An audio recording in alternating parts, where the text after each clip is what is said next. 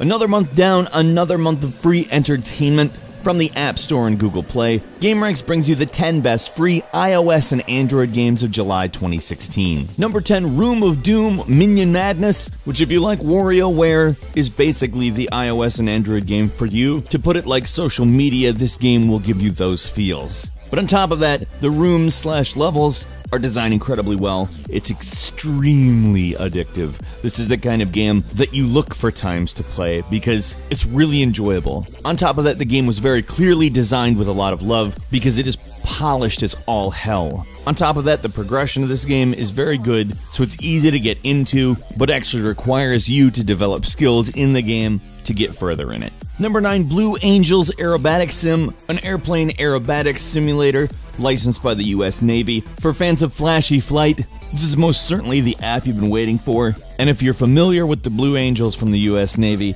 their official maneuvers are included in the game. Now this is a little bit more in-depth than you're probably used to from a mobile game. The only minor complaint I might have is that a lot of fans of flight simulators don't like to be directed a whole lot. They like a more open-ended approach, and this is more directed at stunts. But if that's not a problem for you, you're probably going to enjoy this game. Number 8, MU Origin, which is the latest 3D MMORPG that attempts to simplify the experience of an MMORPG without making it dumb. And for the most part, I have to say it definitely succeeds. It also gives you a full open world to PvP in. Now, I'm not going to say this is the best MMORPG I've ever played in my life, but it really does a good job, and oftentimes you're kind of looking for a new experience. And MU Origin systems, as well as its auto mode for when you want to do something at the same time, make it a definite worthwhile try. I'm going to give this game more time in the future because I did enjoy it quite a bit. Number 7, Suicide Squad Special Ops, which is perhaps one of the better first-person shooters I've played on mobile. It plays just a little bit like Call of Duty Zombies, which if you don't know is a super fun mode in Call of Duty. It's basically a wave-based shooter and takes a smart approach to the graphics,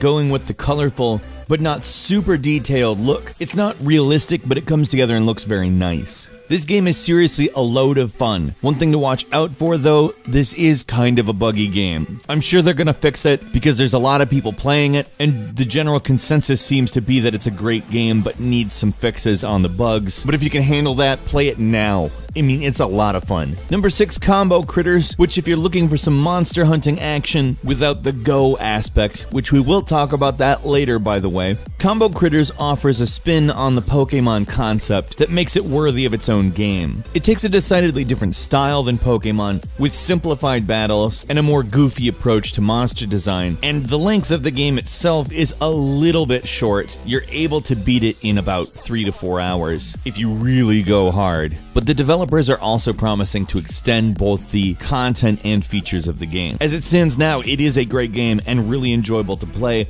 and knowing that it will expand means that I'm going to want to come back to it. Number 5, Arcane Quest 3 is the third in a series of Hero Quest-inspired board game adaptations that truthfully is starting to finally not feel like a board game adaptation. It really feels like its own series. It's a turn-based dungeon crawler with a dice system for battling enemies. It also does a great job in the graphics department, meaning it made the jump from the previous game's mostly 2D graphics to entirely 3D graphics, and it really looks good. The great thing about this game is that it is an advanced take on this genre, but unlike a lot of the other advanced takes that you'll find on mobile, they managed to make this game easy to pick up. And I feel like that can only come from experience, and the Arcane Quest developers certainly have that. After 3 games of innovating and refining, Arcane Quest 3, definitely worth your time. Number 4, Rerunners Race for the World, which, I'm just gonna get this out of the way, title's a little bit deceptive. It's much more than a racing game. Oh sure, the multiplayer races are a ton of fun,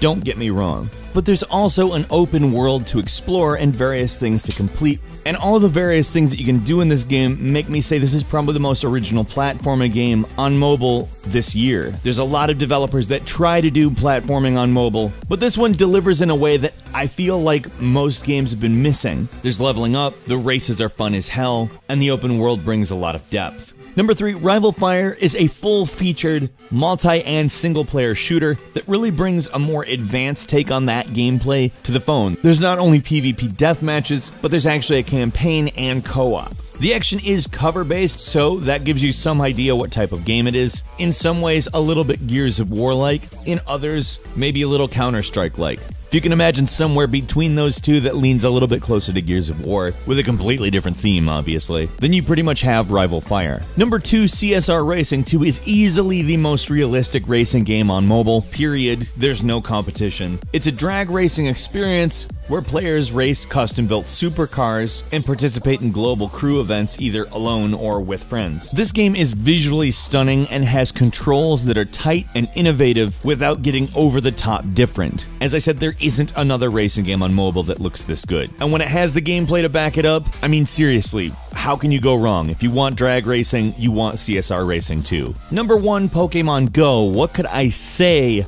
about Pokemon Go that you haven't already heard? If you are living under a rock, it's essentially walking around finding Pokemon, quote-unquote, in the real world through an alternate reality type situation, catching them, and doing Pokemon stuff. And it is evolving. They just added a new tracker system, which is great, because the original wasn't so great. And it's probably going to continue to evolve, much like the Pocket monsters that you catch. It's a lot of fun. It's getting people out of their houses. People are meeting each other, having good experiences, having bad experiences, but the game itself, lots of fun. Couple of bonus games for you. First, Snakebird, which is a game I think you're going to see more of because it takes a slow approach to the Centipede type gameplay and makes it far more puzzle oriented and very hard.